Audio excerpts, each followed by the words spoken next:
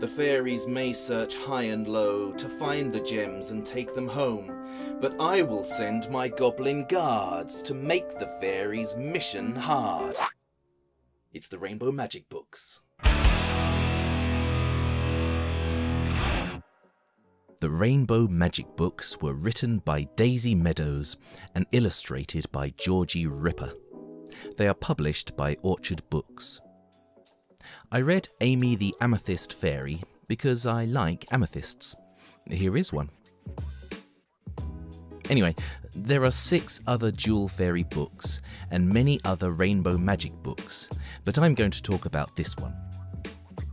Amy the Amethyst Fairy is about Kirsty Tate and Rachel Walker, 2 young girls who are friends with fairies.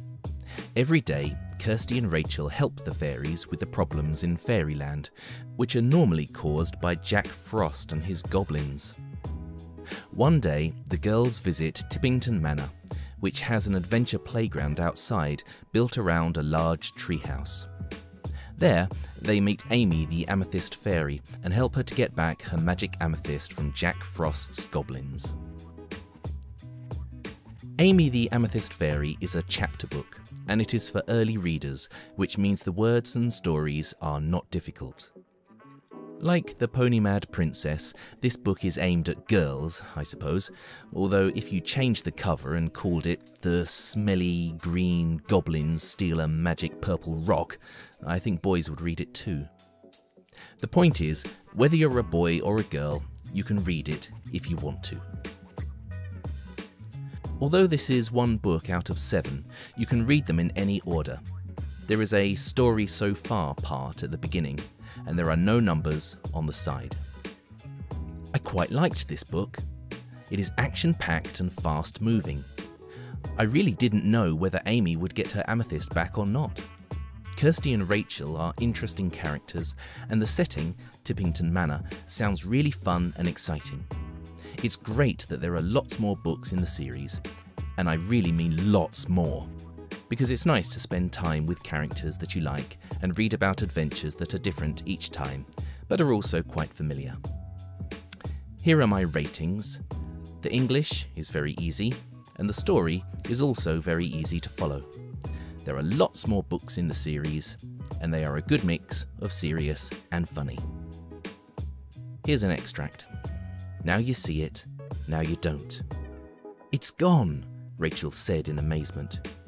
She peered out across the safety net, but there was no sign of the bridge they had just crossed. Do you think it could be fairy magic? Kirsty smiled. Maybe one of the magic jewels is nearby, she suggested.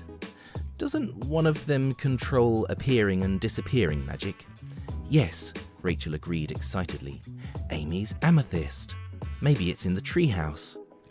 If it is, we'll have to be on the lookout for goblins, Kirsty reminded her. Rachel nodded.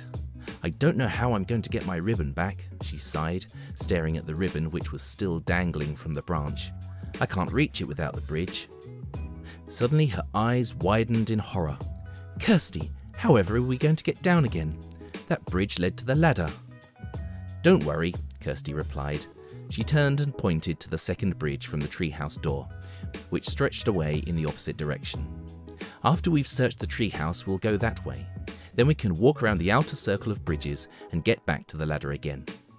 Oh yes, Rachel agreed, looking relieved. Of course we can. Rachel, Kirsty, sang out a silvery voice. The girls spun round at the sound of the sweet, clear voice to see a tiny fairy swinging from Rachel's ribbon and waving at them. She wore dark purple trousers with a lilac smock top and dainty lilac shoes. Her wand was a glittering mauve, and she wore her light brown curly hair tied up in a ponytail decorated with 3 purple flowers. It's Amy the Amethyst Fairy, Kirsty gasped.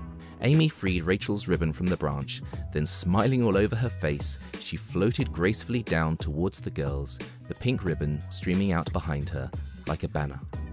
I'm so glad you're here, girls, she said, landing lightly on Kirsty's shoulder. I need your help.